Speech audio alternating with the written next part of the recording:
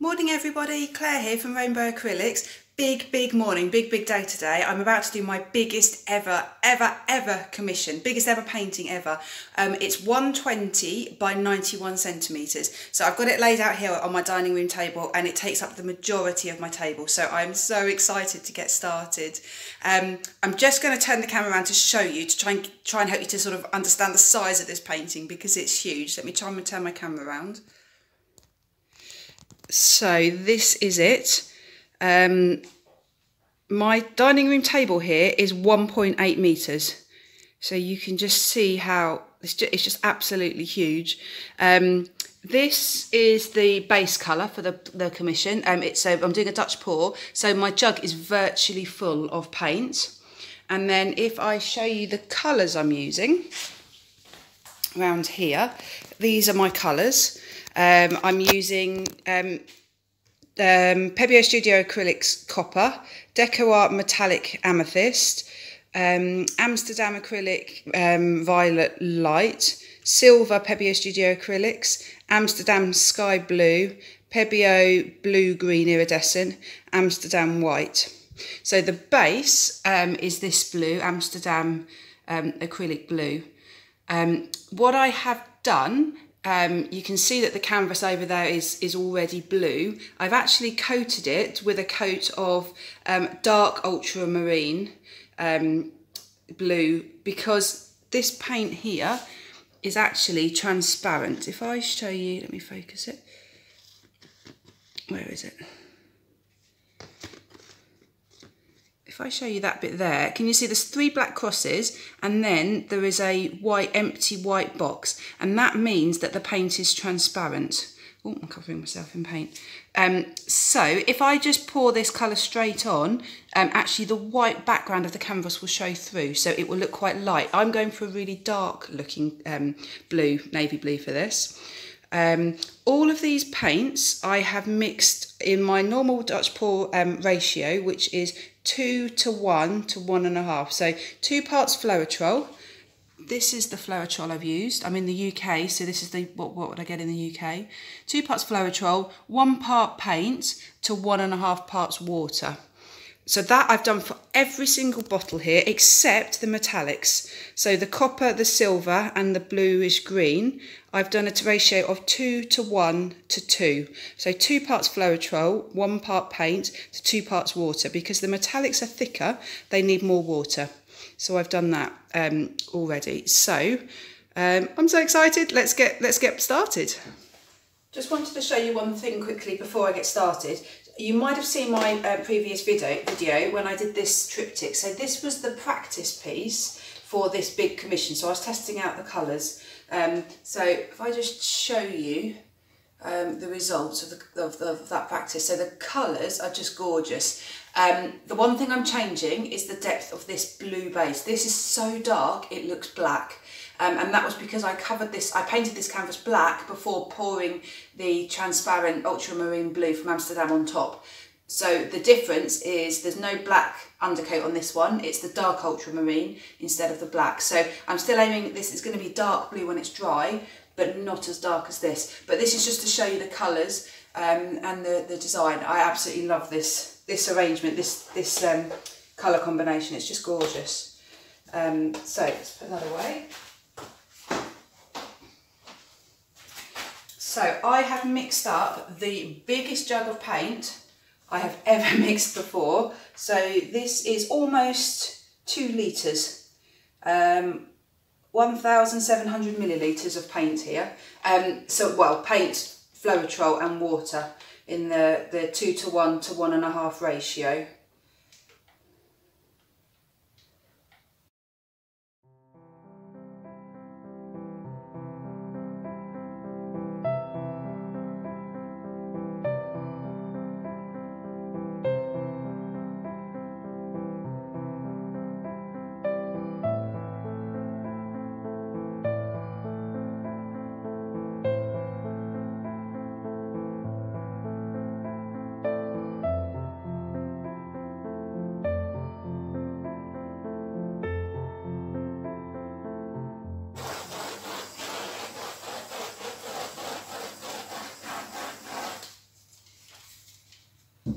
So I think I'm happy with my blue on there. You have to get the level of base colour just right. If it's too thin, the paints won't move. If it's too thick, they're just going to splatter everywhere. You'll notice when I was spreading it around, it's leaving lots of streaks and lots of marks. That doesn't really matter, because actually as it settles, it will sort of self-level quite a bit. And certainly when it's dry, it won't show. I've used my blowtorch just to pop a lot of these air bubbles. I mixed this blue paint up this morning, but I mixed it up probably a couple of hours ago, just to give it time to settle so that any air bubbles can come to the surface, so it shouldn't be too bubbly. So this painting is going in a stairwell, and so it's going to be hung, put in a portrait position. So what I'd like to do, and if this makes sense, the stairs are coming up here. So I'd like the flow of the painting to go with the stairs. So I'm going to do an S shape Dutch pour, starting here and coming round like this. So when it's hung on the wall, the painting goes up in the same direction as the stairs, because I think composition wise that would look best. So I'm just going to get my paints in colour order. So the order I'm going to put the colours on, I don't know if you can see this: white, the metallic purple, sky blue, copper, the violet, Amsterdam violet, the iridescent blue-green, and then silver. I have mixed up the metallics here. So we've got, or iridescence, iridescent, iridescent, iridescent. Oh, and iridescent actually. And I've tried to split up the purples and the bluey turquoises. Yeah, so that's how I'm going to go. I'll put the paints on. I'm going to do an S shape like this. I want the colours to cover a lot of this canvas. So there will be some plain blue sections in the corners, but I wanted to cover most. So I'm going to do an S, but then like my previous large Dutch pour, I'm going to do another S to either side, just to really be able to build up the colour. So let's get started. So I'm going to start with white to give maximum contrast between the blue and the colours I'm putting on.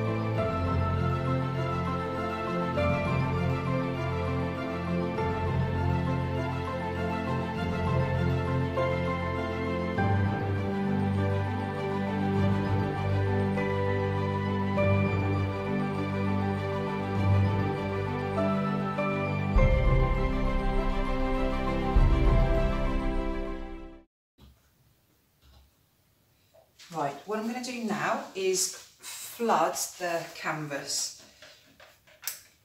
So I'm simply going to just pour a little bit of this blue around the edge of the coloured design here, and then I'm going to blow the blue over the colours to flood it, and what that will do is just help it, when I blow it out, it will just help the colours move.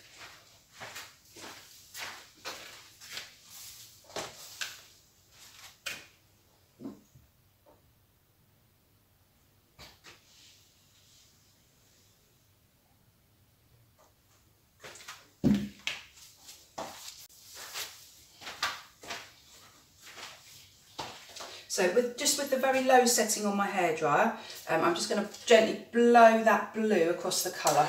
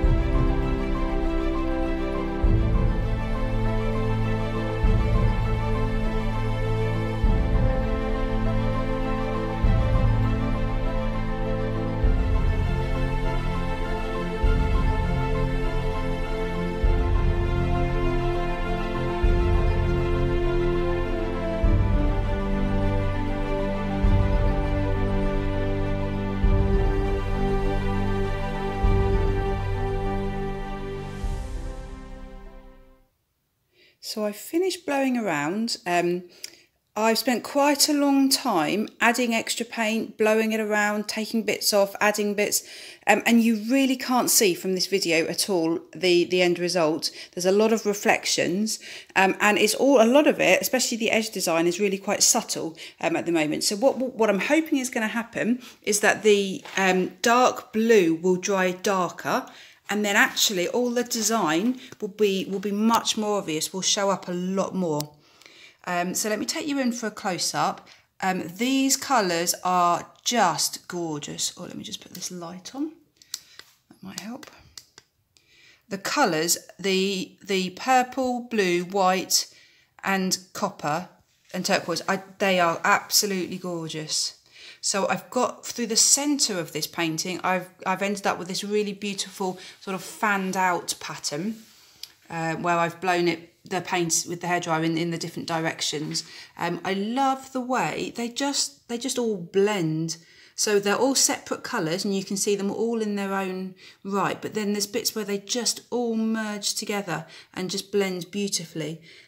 These sorts of bits I think will look great once it's dry, because it will be, the blue will be so much darker, you'll have so much more contrast, and they'll just look like these lovely wispy bits in the dark blue.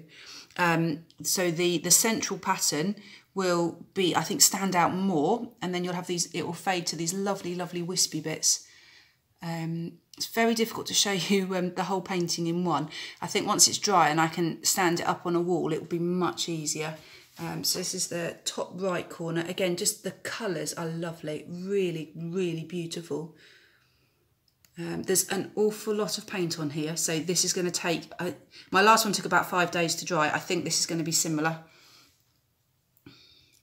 And what you can't see as well from this video, that all these little wispy bits, you can see a shimmer in them because you've got the iridescent paints mixed in. There's a lot of detail. If you really get looking, there's lots of different, just weird and wonderful effects within the paints, different swirls, different cells. Yeah, loving this copper, absolutely love it. It's beautiful, beautiful colour. I'll show you from the side. I wanted to show you the position it will end up in, but this is the side view. So at the moment, quite subtle, but let's see what happens when it dries. I think it will look quite different. It's finally dry. It has taken a week to dry, this painting. So I haven't had my dining room table for a whole week, so I'm really pleased it's dry. It is massive. I am so pleased with it. I think I've done as I've been asked to do. I've got a really nice deep blue around the edge. I've got paint that's covering a lot of the canvas, but not quite all. The best bit, I think, is this amazing shimmer. I used iridescent paints throughout the whole painting, and I don't know if you can see it. I think you probably can actually. The iridescence, the shimmer shininess of this is gorgeous, absolutely gorgeous. I am really happy with this colour combination. I think it's just gorgeous. The blue, turquoise, bronze, white, purple. The purple is very subtle. It's there, but it's very subtle, and I think that's because it's quite a sort of bland colour compared to the other contrasting colours, and I think it's got just a bit lost, but it is there and it's just gorgeous.